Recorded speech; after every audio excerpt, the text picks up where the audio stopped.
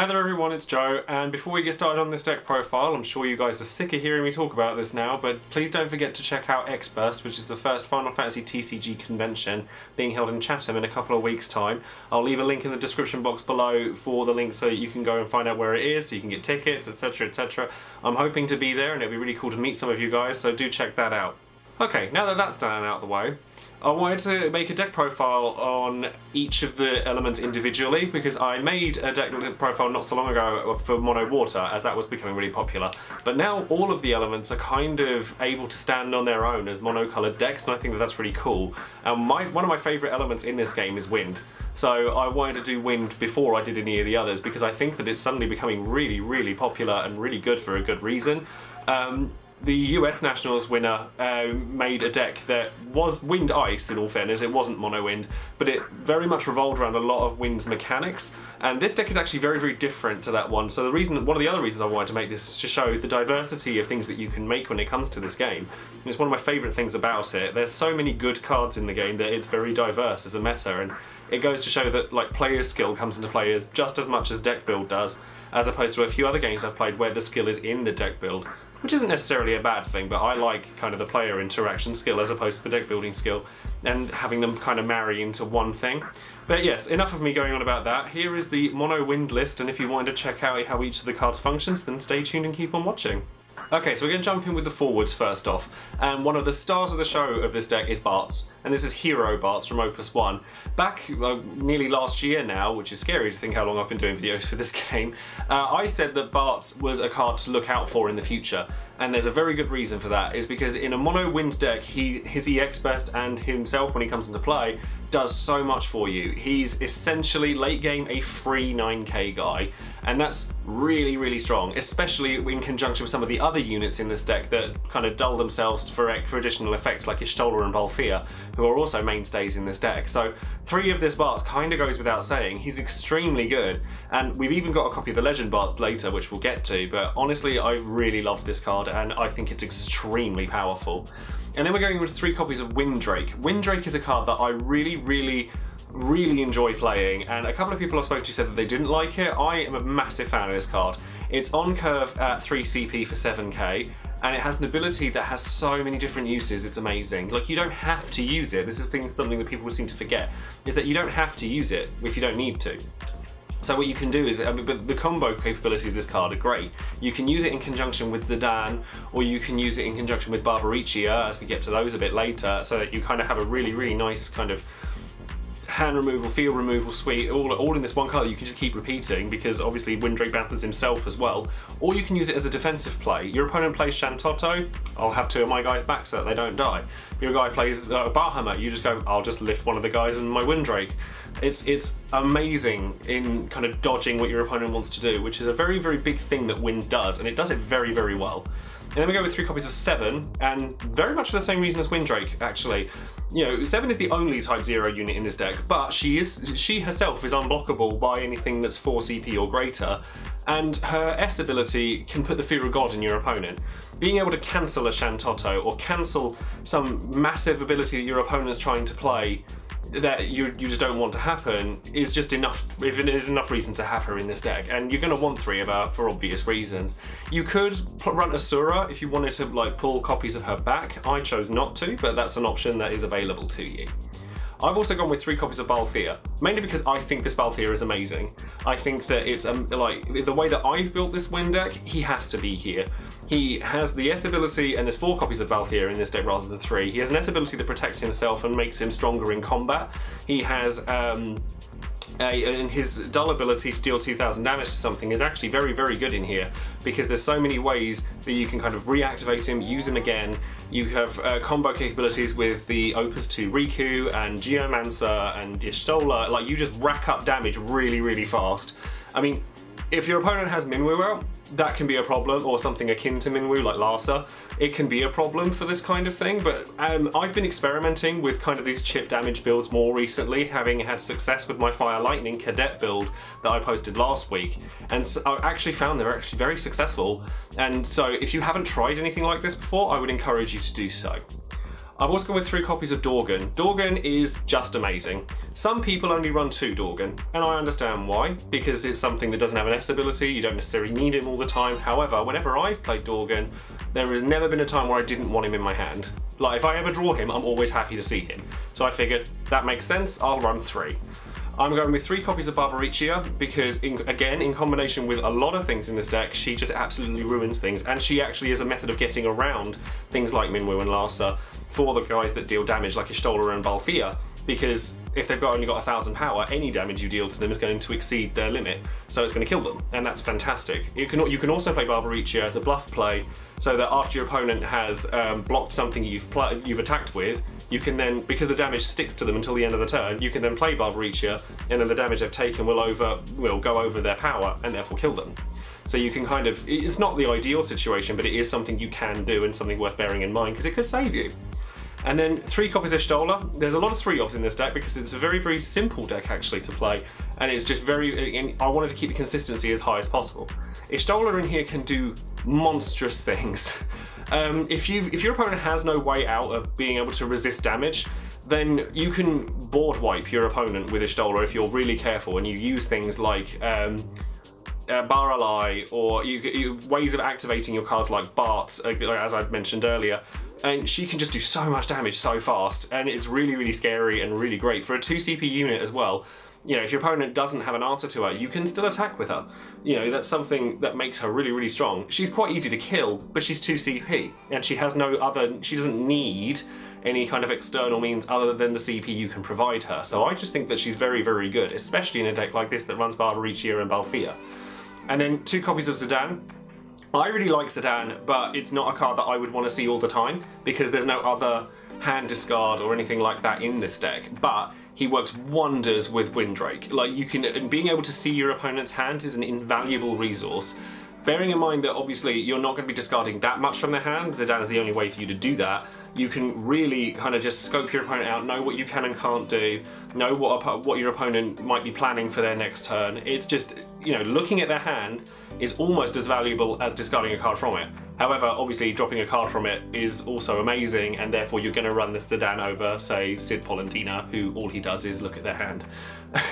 And then we're going with 1 copy, of Legendary Barts.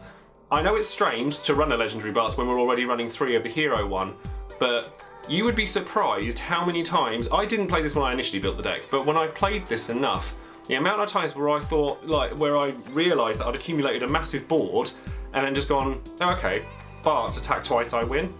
It's really, really great. And this Barts was a card I wrote off when I got Opus 3, and I didn't think it was all that great. But it turns out he's actually pretty amazing. If you get the 5 jobs on him, you can wreck your opponent's face really fast. And because of things like Windrake, it's a really cheeky play actually to play Windrake on your Barts, or your Hero Barts, because you've already kind of gotten what you needed to out of him, if you don't need him anymore.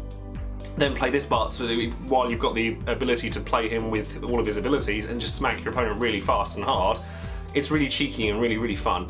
And then, you know, we've also got a single copy of the 3-drop Balthier as a searcher for Fran. And this Balthier is primarily used as S-fodder for the other Balthier, but again, it's something that you can play down, return back with Windrake or Valor for, and then play the other Balthier.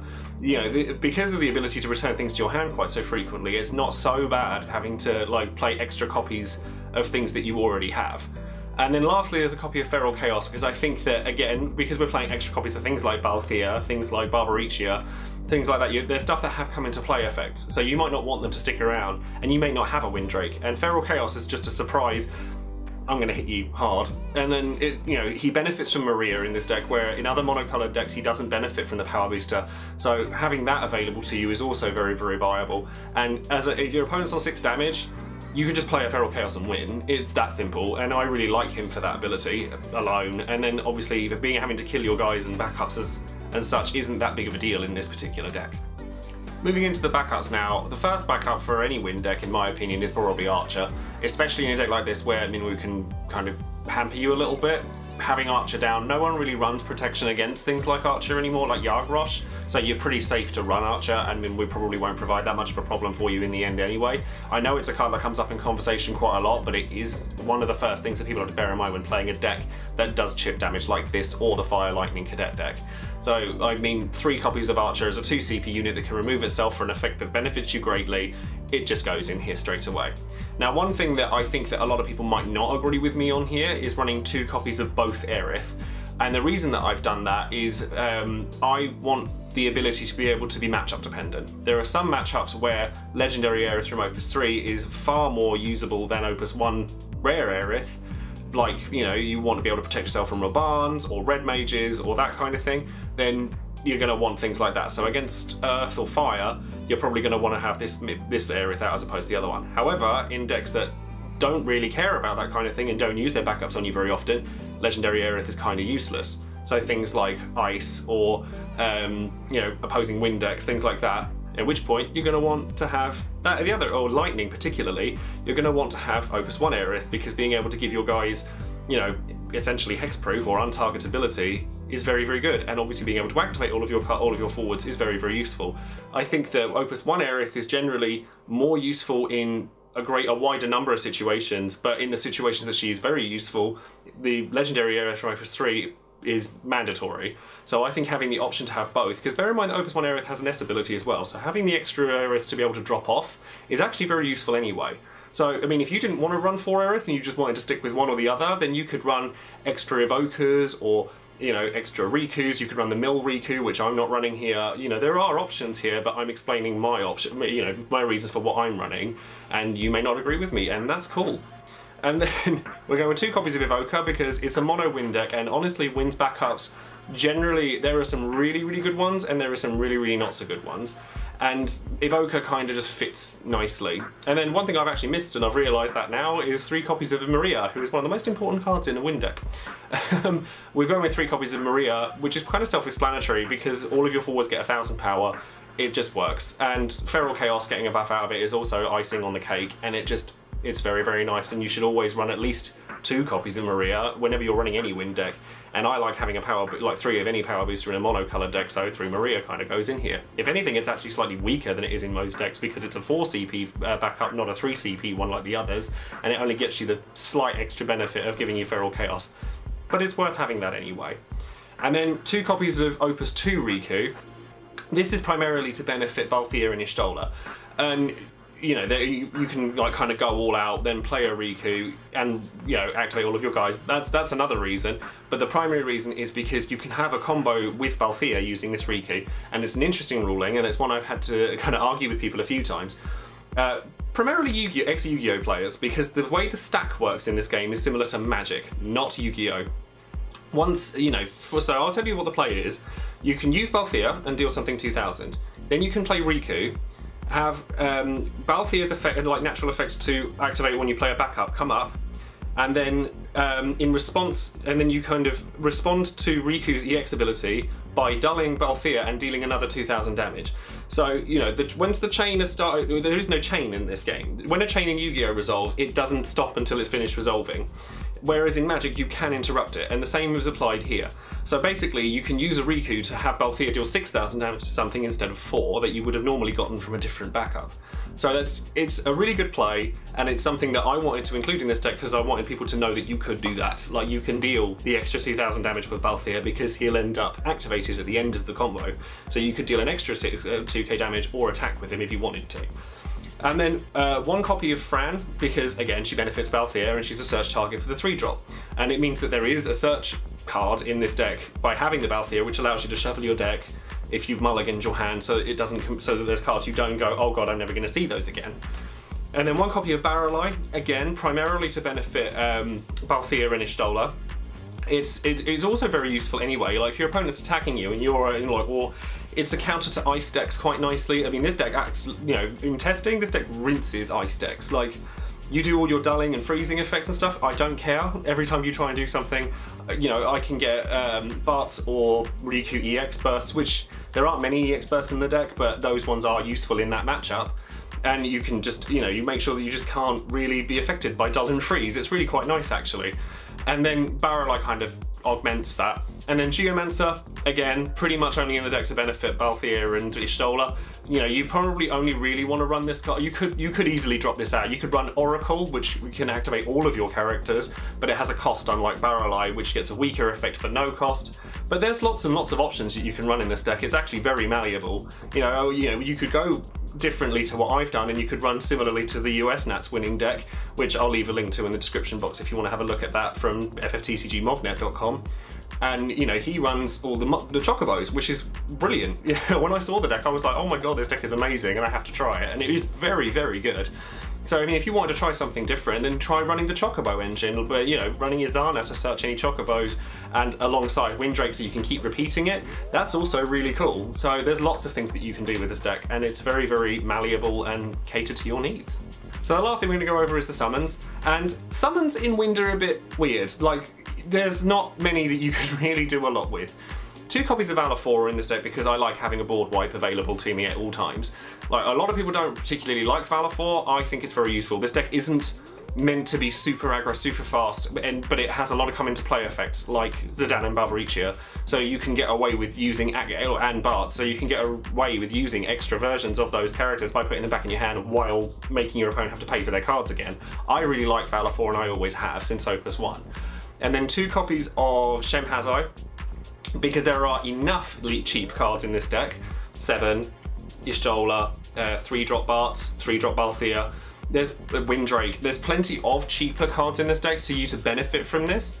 However, you could easily drop this or the other summon in this deck, Diablos, for Sylph if you wanted to, so that you have a bit more combat trick kind of orientation within the deck. But I quite like having Shemhazai there because I think just having the threat of a card of all of your guys becoming unblockable is enough of a reason to run the card. And then, as I said, 2 copies of Diablos because you actually build up your board very quickly in this deck because you can, you know, reactivate your backups, use them again, you know, pick stuff up, play it again, keep playing, keep playing, keep playing, and you end up with 5 backups and loads of guys really quickly. So Diablos can actually do a decent chunk of damage. You're very rarely going to benefit from the second part of it because it's only 7 that you actually get anything out of it from, but you know, it's a damage spell and it can kill things, and it's a lot more versatile than say Alexander, which I really don't particularly like. But you could run Sylph if you wanted to instead of this as an option. And then lastly, I've gone with a copy of Zodiark because Zodiark has become very, very popular of late. I mean, I haven't done a monthly review for this month or anything like that because I'm naughty and sue me. But you know, I think that Zodiark is a big riser on, you know, in Final Fantasy TCG, and I think it's been doing very, very well. And having tested it, it performs best in a deck where you can accumulate lots of guys very quickly, and so a deck like this is a perfect fit for it. And you know, seeing as you have Feral Chaos in the deck as well, that you know, you can get it so that it's cheaper, but that's not necessarily the reason that you're doing it. And that's all of the cards that we have in this deck. So, and I will be going to EX Burst again in a couple of weeks with any luck, and hopefully we'll have some news coming up in the next couple of weeks as well. And thank you all very, very much for watching. Subscribe to the channel if you haven't already, and if you have, thank you very much, and I hope you've enjoyed all the videos that I've been posting recently, and you can stay tuned for the next videos coming up soon. So thank you again, and I'll speak to you guys soon. Bye!